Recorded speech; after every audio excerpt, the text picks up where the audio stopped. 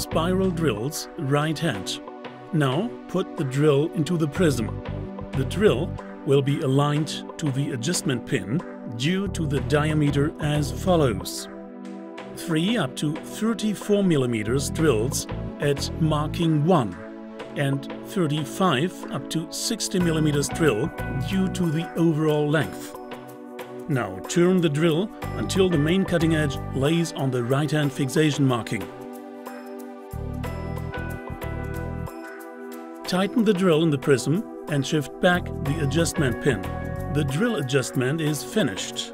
Till finalizing the grinding, there is no need to reset.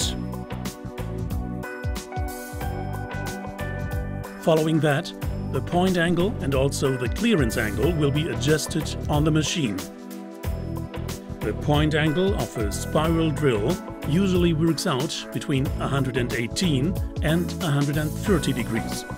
It can be adjusted on the main scale or on the index stripe as requested. The clearance angle can be chosen out freely, depending on the material to be drilled.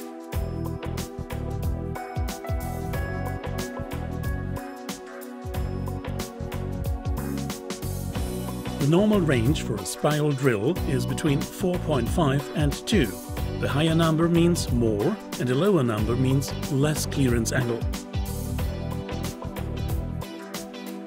Now carefully insert the prism into the support and lock it using the clamping lever. Get off the clamping screw now. Finish the grinding of the first drill side by carefully feeding the prism feed and swiveling it at the same time.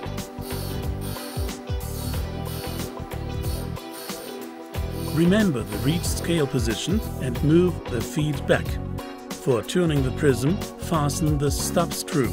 Open the clamping lever now and turn the prism by 180 degrees. Repeat the grinding process now and follow the scale position that you got in mind. The result, you get 2 symmetrically ground drill sites being geometrically exact.